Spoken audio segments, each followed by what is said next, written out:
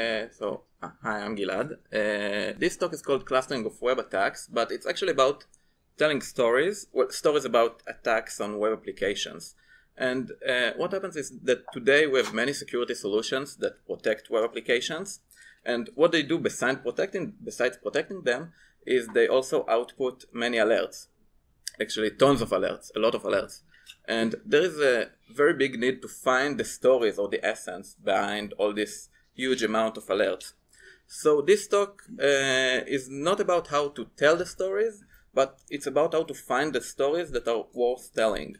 And it's also a walk outside the lab because I'm going to share with you some of the dilemmas and some of the decisions we had to make on the way in order to get where we wanted to be in the clustering of the web application attacks. So first, let me introduce myself. My name is Gilad. I have a master's degree in mathematics, and my background is mostly related to statistics, machine learning, mathematics. I work at Imperva. Imperva is a security company that have a wide range, a wide spectrum of security products that protects web application, but also databases, file shares, etc. And what I do there is I'm a researcher, and I work on the web application part of the company, and my work is mostly related to developing new products that are related to web application. So that's it about Imperva. I'm not going to mention it again in this talk. Sorry, I don't know it better.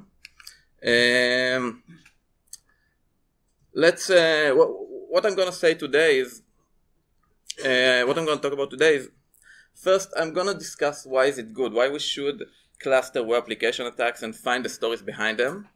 Then I'm going to share with you our solution, how we did it, and some of the decisions we had to make. And finally, I'm going to share with you some of the results, some of the stories that we found behind the attacks. So let's start with the background about how we protect web applications and what are the alerts that we find there.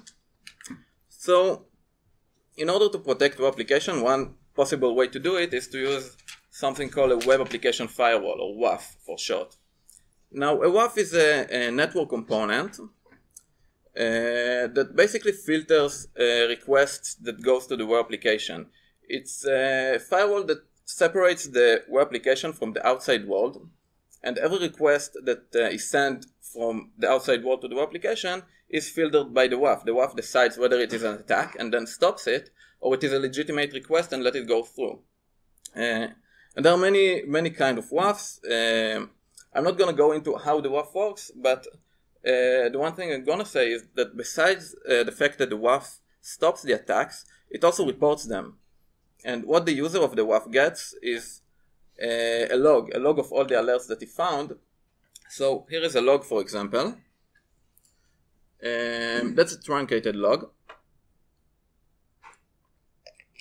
where you can see, for example, the IT, the type of the attack, the targeted URL, and the country from which the attack came from.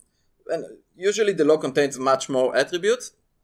But let's look at this, for example. And if we look closely, we might be able to find some kind of pattern behind the attacks. But doing it this way, it's kind of hard. So let's rearrange them a little bit. And yeah, we actually can't find the stories behind them. The stories behind the log. For example, there's a story about a scanner from China doing many kinds of attacks, but as you can see, all the attacks are coming from the same subnet, the same class C. There's another story about a common spammer from Russia, which is coming from many different IPs, but targeting the same pattern URL, right? News / some topic / comments. And there's another story about a remote code execution attack that is always targeting the same URL, index.php, but coming from many different countries, from distributed origin. So yeah, if we look closely, we might be able to arrange the alerts in some kind of way to find the stories behind them, but in real life it won't really work, because in real life we don't have just about 15 or a couple of dozens of alerts. Let's say that a customer usually uses WAF on a couple of servers, a couple of web applications, and it gets around a couple of hundreds of thousands up to a couple of millions of alerts a day. So it just can't be practically done manually. There's a need to find an automatic way to find the stories behind them. And that is what we're trying to do.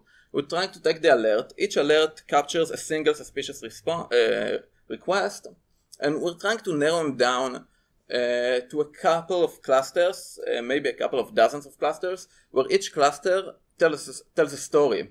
And the cluster captures some kind of wider phenomenon about the attack, like the origin of the attack, what was the intent, intent of the attack, maybe what was the target.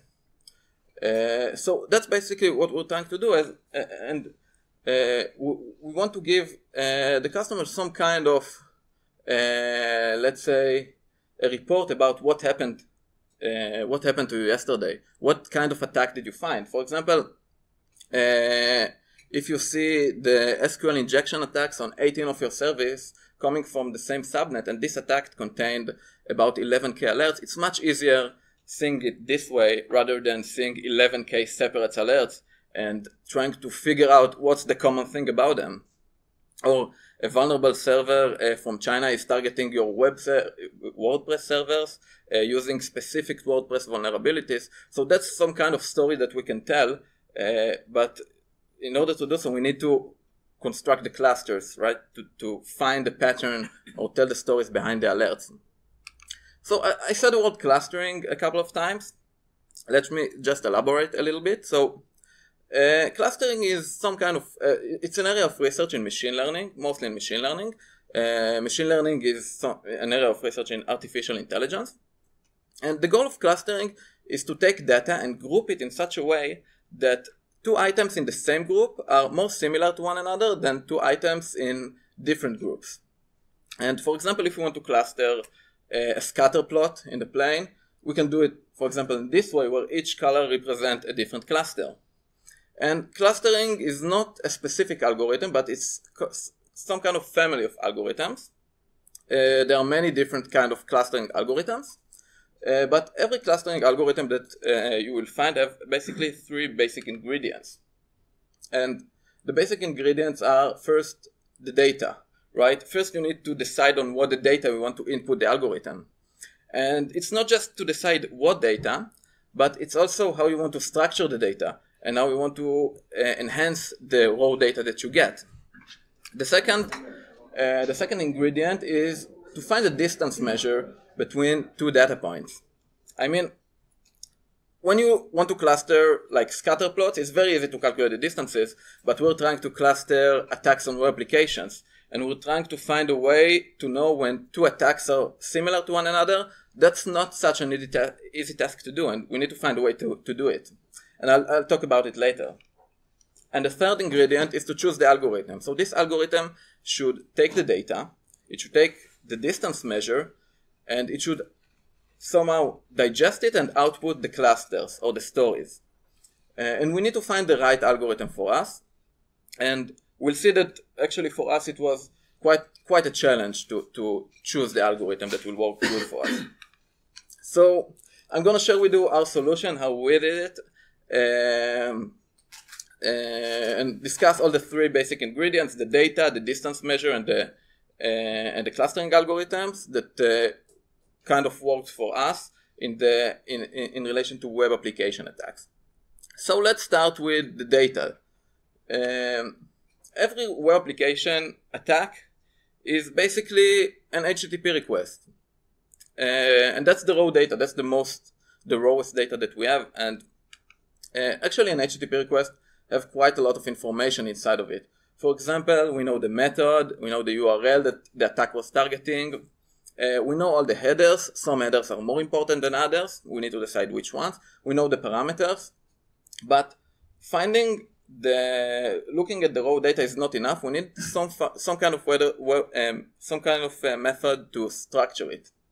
For example, we might not need all the headers. I mean, there are many headers. Some are rarer than others, and maybe there will just be noise in our data. We need to decide on the right headers for us. Maybe we want to separate the parameters that are located in the post body from the parameters in the query string. Maybe they have some different mechanics that we need to use. So there are a lot of decisions we have to make about how we want to structure the raw data. And besides the HTTP request, we have some additional data that might help us. One important attribute that we have is the IP, the source IP. It may indicate on the origin of the attack. Who was the attacker? Another important attribute that we have is the type of the attack, right? The WAF that stops the attack tells us whether it was, for example, an SQL injection or a directory traversal or cross-site scripting. It may also help us to correlate between different attacks. We also know the time of the attack. Maybe we are able to correlate between different attacks using their timelines. When did the attack happen? And sometimes we also have information about the attacked application. I mean, was the attacked application an online store, or was it some kind of financial or banking application? It might make a difference for us later on in the clustering. Alright, so we have the raw data, but actually we can extract much more out of it. And this is the phase where we take the data. This phase is called feature extraction, and that's where we take the raw data and we extract more out of it. We take let's say, a feature basically is every attribute in the data. For example, the IP is a feature, the URL is a feature. If you want to take the user agent, for example, that's also a feature. So everything we have in the data is a feature, and we want to extract more out of it. And for example, let's look at a couple of features that we can extract more features out of them, and one of them is the IP. So the IP may indicate on the origin of the attack, right? Who was the attacker? But we can, just looking at the IP, we can find out much more. And do you have any suggestions? What can we find from the IP? Yeah. Geo-IP location. Yeah, geo-IP location. That's great. Yeah. ASN. Yeah, that's great. So yeah, we can find a lot of things from the IP. For example, the geolocation, right? We know the country, the region, the city. Sometimes the country is not enough. I mean, knowing the two attacks came from the US is not a lot of information. The US is huge. Maybe knowing which state in the US might help us more. We also know the exact coordinates of the attack. The provider, the ASN. Another important attribute that we know is that sometimes attackers use some kind of anonymity framework in order to hide their origin.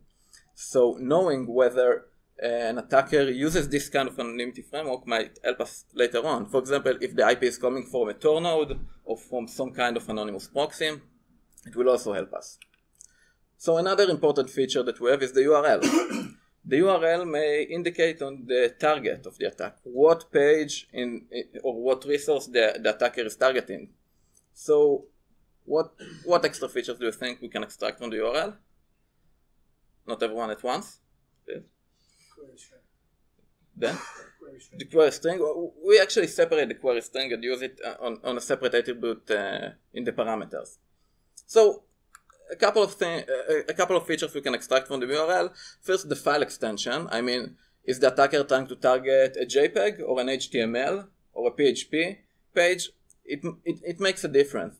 A second thing is there some kind of pattern in the directories that the attacker is trying to target? Like we saw before, that there are attacks on a page called news/topic/comments. So sometimes there is a pattern. And another important feature we can extract from the URL is actually information about the attacked application itself. For example, if an attacker is trying to target a page called wp-config, wp-config is a special page for WordPress application. It may indicate that he is trying to target a WordPress application. So it's also very important information that we have.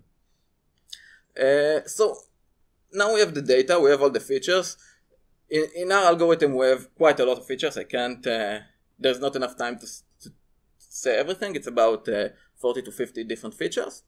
And the next thing we need to do is to find a distance measure. That's the second ingredient.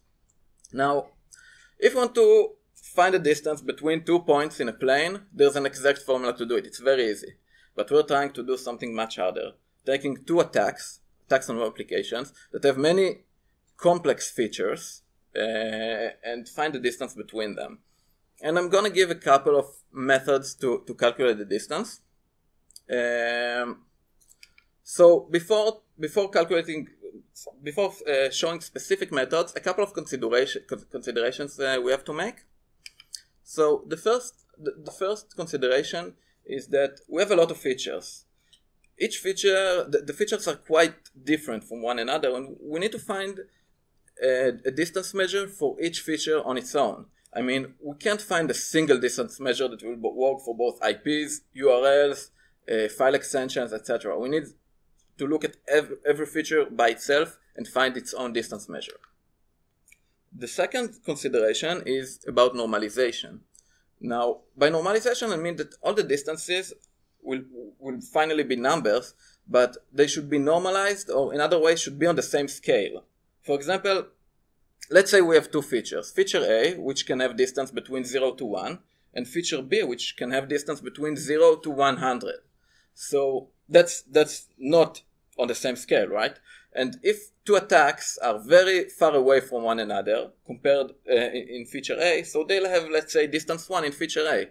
But comparing it to feature B, they are very close to one another. And that's a huge bias in the results. So we need to find the distance measures that will be easy to normalize, and to normalize them all to be in the same scale. A good scale usually is between 0 to 1. That's like, I don't know, a general method, but it's not the only way.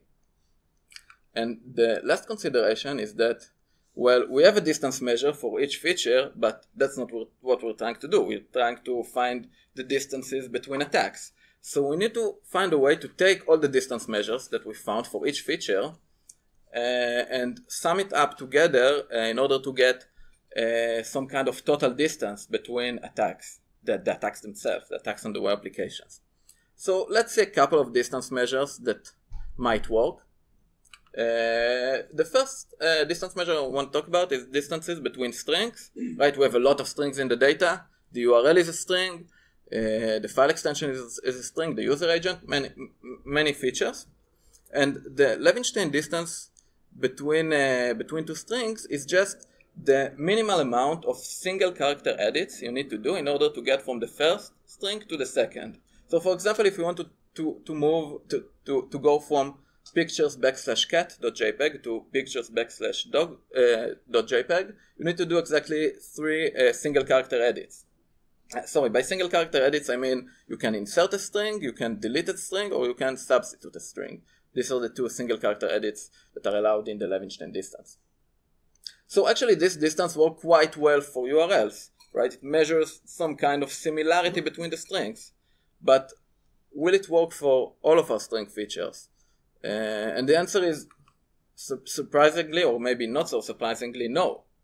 For example, let's take the file extension, right? Is CSS close to CSV? I mean, CSS is a style sheet page related to HTML. A CSV is a comma separated value. It's like an Excel. They have completely no relation between them. But if you take the Levenshtein distance between those 2 strings, or any other string similarity distance, there are many more, they will be pretty close to one another just because the C and the S. So this distance measure won't work for all of our features, and we need to find another distance measure, for example, for this kind of feature. And actually we have many different features that are strings, and the fact that the strings are similar to one another doesn't have any meaning at all. For example, the country, right? If 2 countries sound the same, what does it mean? So another method to do to measure distances is called the discrete distance, and that's a very easy distance measure. It will work for any kind of data that you have, and it's just taking 2 objects and saying if they are the same, their distance is 0. If they are not the same, their distance is 1.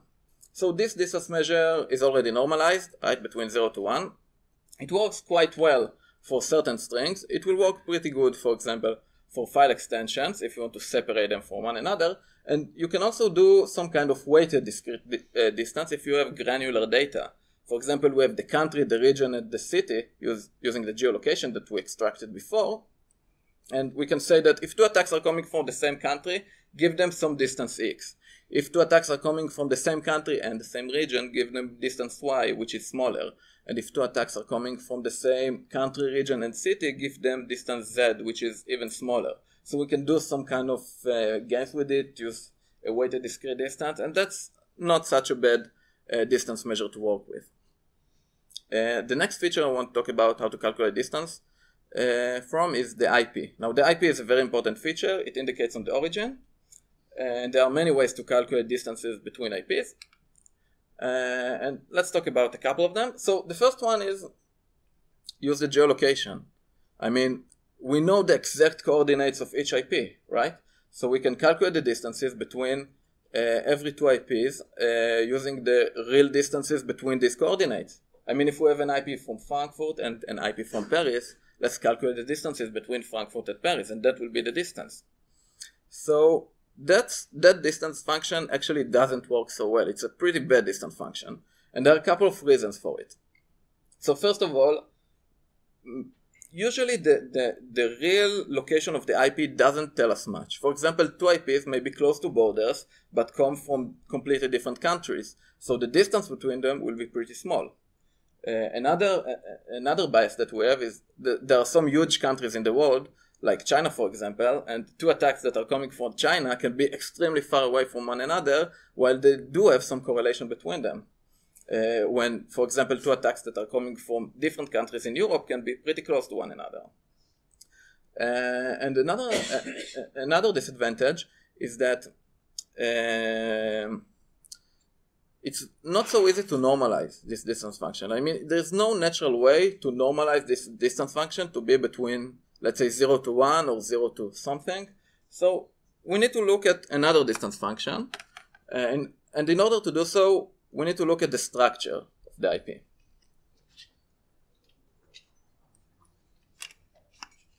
So let's talk about first, I'll only discuss IPv4. And the structure of IPv4 is that every IP is made of 4 numbers, each number between 0 to 255, right? So we can look at the IP as a 4-dimensional data. And we know how to calculate distances between 4-dimensional points in the plane. There's an exact formula to do it. It's very easy usually. And we can do it this way, but in order to improve the distance function, we need to give different weights to the different parts of the IPs. Of the IP, right? Because as you go to the left of the left part of the IP, the numbers are more significant than the right part of the IP. So, for example, here we give weights which are 1, 10, 100, and 1000. And if you want this distance measure to look more like, let's say, a Euclidean measure or the regular measure that you want, you can take the square root of this formula. So this distance function might also look pretty good at first glance, but there are a couple of disadvantages to this measure. So the first one is that the weights are pretty much arbitrary. I mean, if you try to calculate distances, you could take other weights. Maybe you will get better results, maybe not, but they're kind of arbitrary, and there is no natural way to choose them. And the second disadvantage is that you can normalize this distance function, but it's also not that natural. So because the distances in this distance function can go from 0 to something extremely large, very large. So we need to look at another way at the IP, and there is another way to look at IPs, and that is looking at an IP as a 32-dimensional data. And it may sound like a lot of dimensions, but trust me, this distance function is actually pretty good. And every IP, right, is made of 4 numbers between 0 to 255. That's exactly 8 bits. So 8 times 4 is 32. Each IP is represented in 32 bits. And what we can do is look at the mutual prefix of 2 IPs and look at the mutual prefix to the left. And the distance will be the size of this mutual prefix times 1 over 32. This 1 over 32 is to normalize it, to be between 0 to 1, and do 1 minus the result. That's to get a real distance function. And this is actually a pretty good distance function to work with. it does look at the structure of the IP. It's already normalized between 0 to 1, and it's very easy to interrupt what was the reason that we got the distance. So this works much better than the previous methods to calculate distances between IPs. So let's say we found a way to calculate distance between all the features that we have. So as I said, we have something between 40 to 50 features. But what we really want to do is to calculate the distances between the attacks themselves, right? We know how to calculate distances between IPs, between URLs, between referrers, etc. But how do you calculate distances between the attacks? So a common way to do it, or a popular way to do it, is to do what's called the weighted sum of the distances. So the distance between the first attack and the second will be some weight, W1, times the distance between the IPs, plus some other weight, W2, times the distances between the URLs, etc. When we have, let's say, D, WD times the distances between the user agent, and D is the amount of features that we have in the data. But, I mean, where does this W's came from? And they are what's called in machine learning hidden weights. These are the weights that will actually determine our distance function, and we need to find them somehow. So there are a couple of methods to find these weights. I'm going to show you two of them. There are more methods. So the first way to find them is to use our domain expertise and trial and error and just do manual setting. Right? We know the features, we extracted them, and we should know which features are more important than others. Then we can do some kind of trial and error and manually set the features, and it works pretty good if you have a lot of data. There are a couple of disadvantages. First, it's hard to generalize this result. And the reason is that when we do this kind of manual setting, we do it on a couple of datasets. Right, a couple of trials and errors. But when we want the algorithm to work in real life, it will work on datasets that it never seen before. So it's pretty hard to generalize something that we do manually. And the second thing is that it's a lot of work. I mean, trust me, that's a lot of work to doing it manually.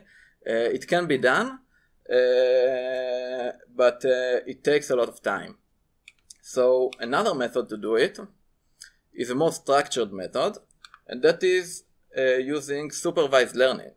So supervised learning in machine learning, it's the more, let's say, common practice in machine learning where you get labeled data and you want to predict something related to the data. And that's what we're trying to do. So we need to get labeled data about our features, about our data, about our clusters. And it's not so easy. The way to get labeled data is to take a data set and cluster it manually. I mean, manually finding the clusters themselves. And we need to decide on which labels to give and what actually will go into the supervised learning algorithm. And the data that we have is we take every 2 pairs of alerts, right? Every 2 pairs of alerts. And each 2 pairs of alerts will get a label. And the label will be either if they are in the same cluster or if they are not in the same cluster. So what we have now is many pairs of alerts. Each pair of alerts, we know whether it is in the same cluster or not in the same cluster. And we use some kind of classification algorithm to find the weights. And it might sound, I don't know, a bit fuzzy, but actually it's a very common practice in machine learning. It's like the most basic,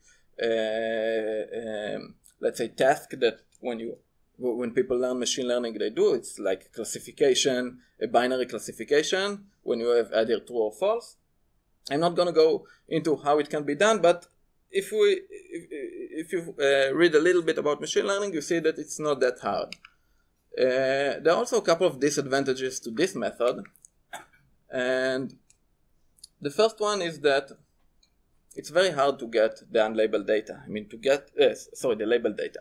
Because to get the labeled data, you need to take a dataset and to cluster it manually. And clustering manually is a very hard task to do. I mean, you need to take, let's say, a couple of 100,000 of alerts and find the patterns manually between them. And it's not so easy to be done. It can be done, but it cannot be done to many datasets because it just takes too much time to do it. And the second disadvantage is that this method is prone to overfitting. And this is mostly because we don't have much labeled data. Overfitting is where you get you use some kind of machine learning algorithm, and it's just fixed state on the error that is present on the data itself. So there is a very large problem related to overfitting, basically in all machine learning algorithm, and specifically in this one. So that's also a disadvantage. And the last one is that this method, and that's an important one, misses the structure of the cluster. Because let's say we have a cluster with 3 alerts, and alert A is close to alert B, and alert B is close to alert C. But alert A and C doesn't have much of a relation between them. Like it's some kind of string of alerts. And this method misses this kind of structure because we only look at pairs. So the way we did it is we used some kind of composite of the two methods. We did a kind of manual setting of the alerts, and then we used a classification algorithm to improve them and to switch the weights to be better. So there are many methods to find the weights, and actually it's not such an easy task to do.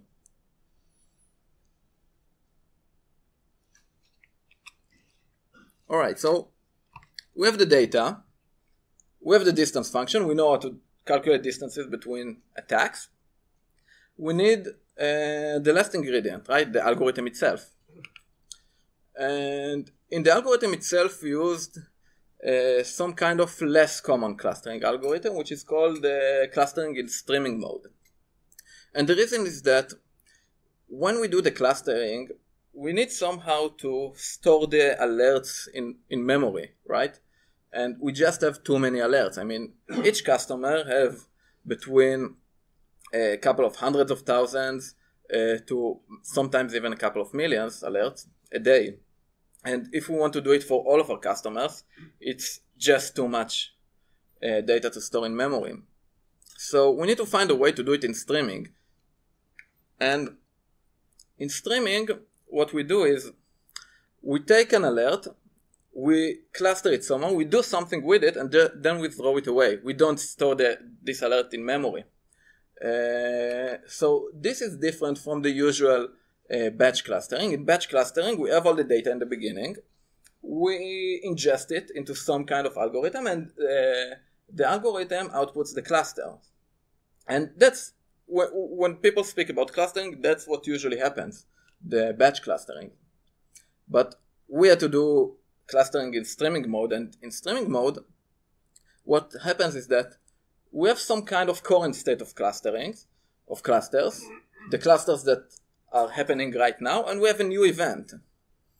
And we need to update the cluster state somehow, like take the event, cluster it, and then output an updated clustering state, and then go from this state right to the beginning to get another event. And that's going on all the time online in streaming mode. So we'll focus a little bit about clustering in streaming mode. And there are a couple of considerations we have to make. The first one is that we have a very limited amount of memory. And as I said, we cannot store all the alerts in the memory, but we can store something, and we need to decide what we want to store in the memory, and we need to do it in some kind of smart way. The second consideration is that the decisions has to be done in real time, right? Some event goes into the system, we need to cluster it right away, and we need to do something with it and then throw it away. We can't just wait for a couple of events to come. We want to do it online in streaming mode. So we need to make the decisions right when the alerts go into the system. And the third consideration is that we must have an ability to undo our decisions. And when I say undo decisions, for example, if you look at this clustering state, all the points in blue are in the same cluster. So the algorithm decided sometime that this point should be in the same cluster. But after a new event went into the system, it split the cluster. So it undone the decisions that it made before. And we need to find a way to make the algorithm undo past decisions. I'm gonna talk a little bit about how we did it, but it's kind of a technical algorithm, so I'm not gonna go into details, just describe in general points what are the methods we used in order to achieve this kind of clustering algorithm. So the first thing we did is that we stored aggregated data, statistics about the data instead of the data itself. For example, if a URL was attacked 100 times, instead of storing this URL 100 times in memory, you can store it one time and say that it was attacked 100 times. So it saves a lot of space in memory, and we can store this kind of data in the memory. So that's the first thing. The second thing is that we are able to undo decisions, but we undo them based on aggregations. Meaning that if we want to take, let's say, an alert and put it out of a cluster, we cannot take a single alert. We need to take some kind of aggregations of alert and take them out. So it does make the algorithm a bit weaker, but for our data, it did work pretty good.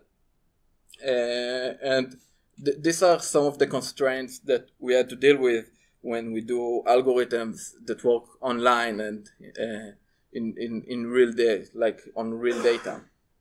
And the third thing that we did is we actually used two distance functions, not one. One distance function, which is a light distance function, that doesn't use all the features. It uses just a very small amount of features that we have. And it's very easy and takes a very minimal time to compute it. And when every time an event goes into memory, we use the light distance function. And the distance function does actually two things. The first thing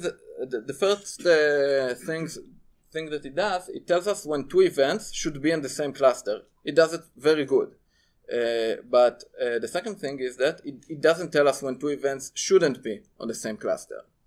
So when the light distance function tells us that two events should be in the same cluster, we said, all right, we trust this distance function, and we move forward to the next event. But when it tells us that two events shouldn't be in the same cluster, we don't trust it, and we use a heavier distance function. And this heavier distance function considers all the features that we have in the data, all the 40, 50 something features. And it takes much more time to compute it, but using this granularity in computing distances, we're able to do the decisions in real time, make decisions in real time. So that's basically our solution. The algorithm itself, well, it's kind of technical to go into details, but the field of clustering data in streaming mode is actually pretty researched. There's much research in this field, and we're not the only ones doing it. So now we have all the ingredients, right? We have the data, we have the distance function, and we have the algorithm itself. Let's look at some of the results. Now we tested the algorithm on a couple of datasets. Actually many datasets, and each dataset contained alerts on a single customer. A single customer doesn't mean a single web application. Usually a customer defends a couple of web applications, but a single customer, and from a time frame of around 2 days. So each dataset is a single customer on 2 days. And let's look at a couple of stories that we found. The first story is about attacks on Apache Struts. Apache Struts is a pretty popular framework for developing web applications. It's part of the Apache Software Foundations, and there are there were many vulnerabilities released related to Apache Struts, and still are released. So that's the story that, for example, that we can tell about Apache Struts attacks. And what's interesting to see here is, first, all the attacks came from a single country, China, but from very different IPs, right? So, and from different regions, and these regions are quite far away from one another in China. But all the attacks were using the same attack tool, AutoSpider 1.0. And another important attribute of the attack is that all of the attacks were targeting vulnerabilities of Apache Struts, but different kind of vulnerabilities. And there are actually vulnerabilities from 2017, 2016, and even 2013. So this attacker uses some kind of distributed network to attack a single customer on a very short time period, and trying all kinds of vulnerabilities of Apache Struts that he may know in order to find the one that works. Because maybe he thinks this customer uses Apache Struts and he can somehow maneuver it or find the vulnerability that will work for him. So that's the first story. The second story is about a scanner called OpenVAS. And OpenVAS is an open vulnerability scanner, a pretty popular one. And the way it usually works is that it sends a couple of requests to open a session in front of the attacked application, and then it launches the real attack, where the real attack contained many alerts. In this case, a couple of almost 2,000, and the kind of attacks are very distributed, very varying from it actually tries practically everything: the directory traversal, SQL injection, cross-site scripting, remote code execution, almost everything, and on a very distributed target. But that's not the attack itself.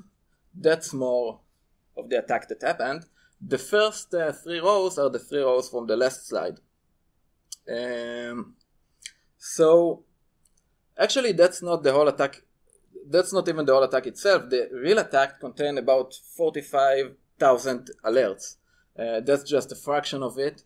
The board is not big enough to show everything.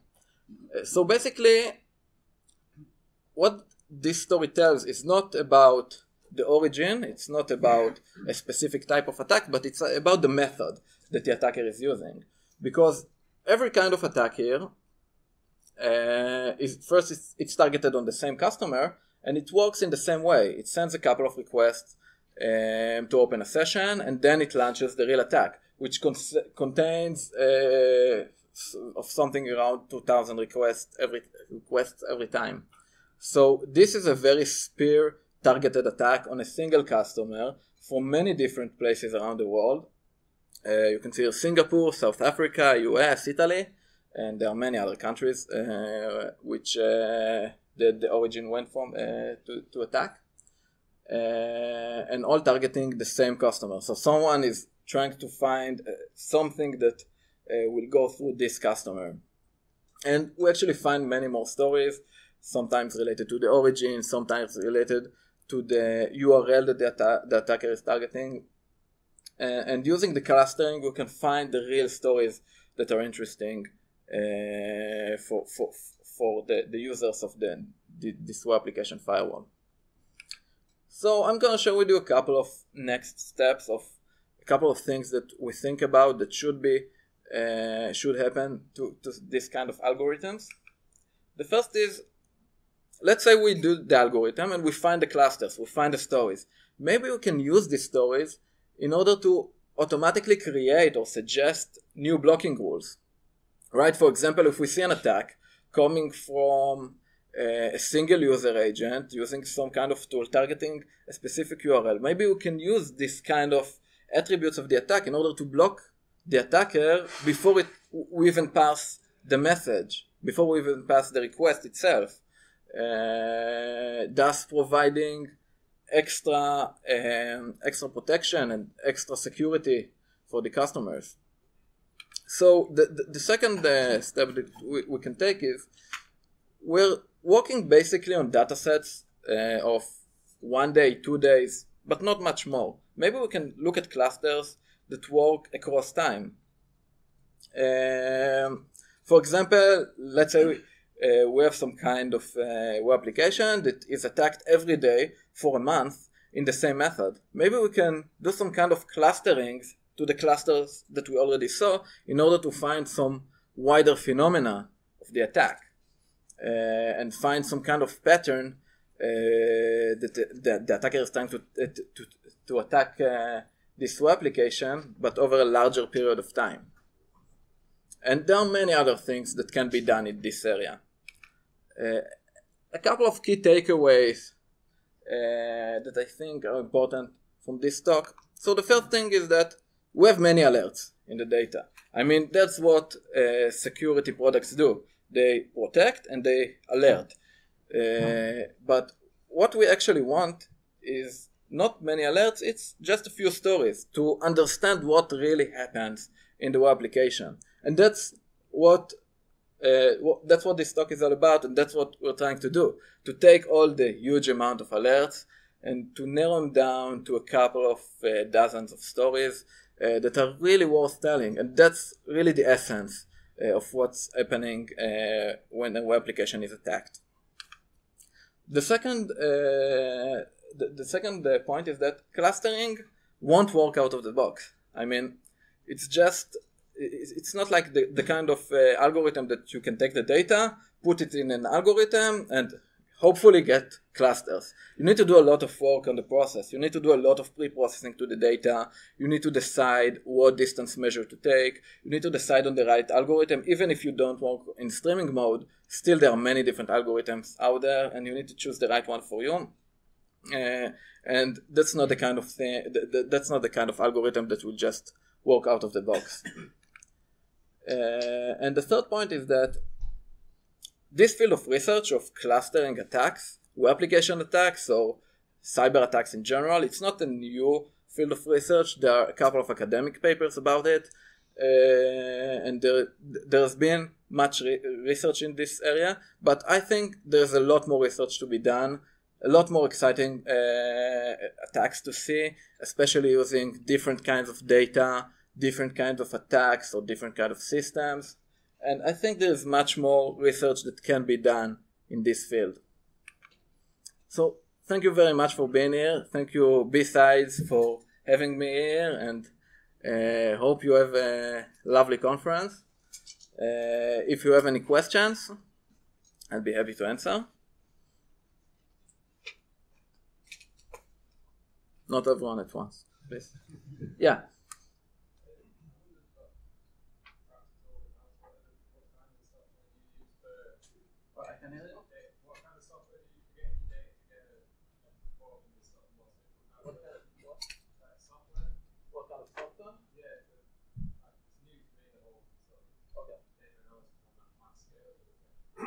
So the question is, what kind of software we use to get the data? So what my company do is it has a web application firewall.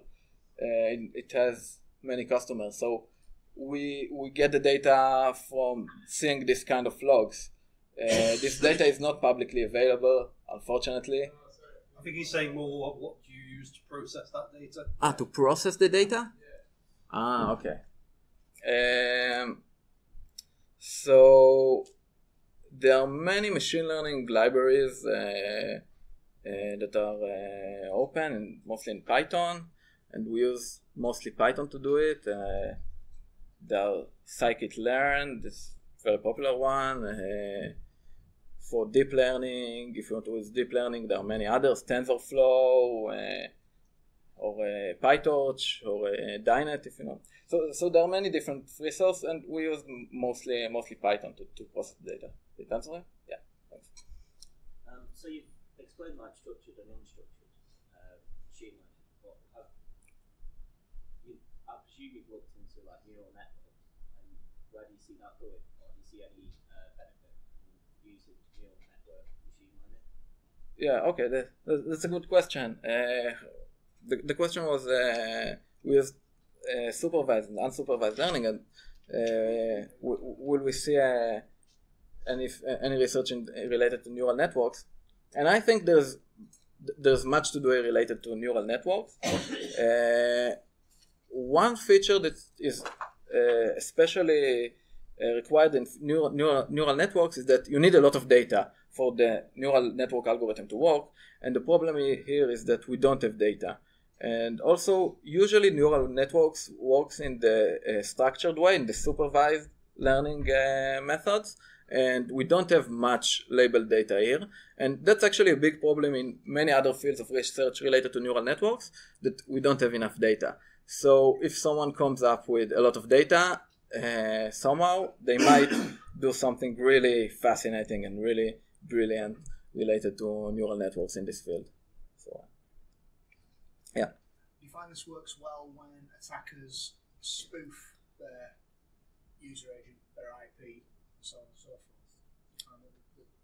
Yeah. Actually, we find a lot of stories related to attackers spoofing the user agent. We saw a cluster where the attackers tried to create many different user agents, but they always had the same prefix and use some kind of randomized suffix. So if we use some kind of Levenshtein distance, it will catch it. If the attackers are completely randomizing the user agent, I don't know, writing gibberish over there, then the Levenshtein distance won't work, but we still have a lot of other features. Usually attackers either have some kind of pattern in the URL. We also have other methods to find the tool, not only the user agent. For example, we can look at which header exists and which doesn't, the order of the headers, the attack method. So basically the algorithm doesn't rely on a single feature. That's, let's say, one of the biggest advantages of it. On many features. Yeah.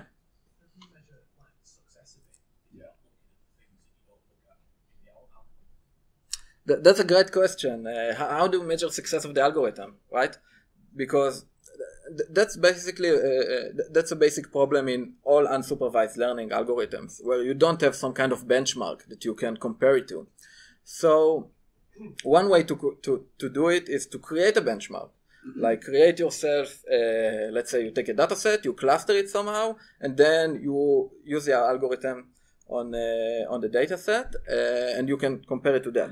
Another method is to let's say get feedback from users of the algorithm, right? Give them the algorithm and listen to what they say. Another method that we use quite a lot is we let a researcher test the algorithm on many datasets and see whether they work good or not according to what he said.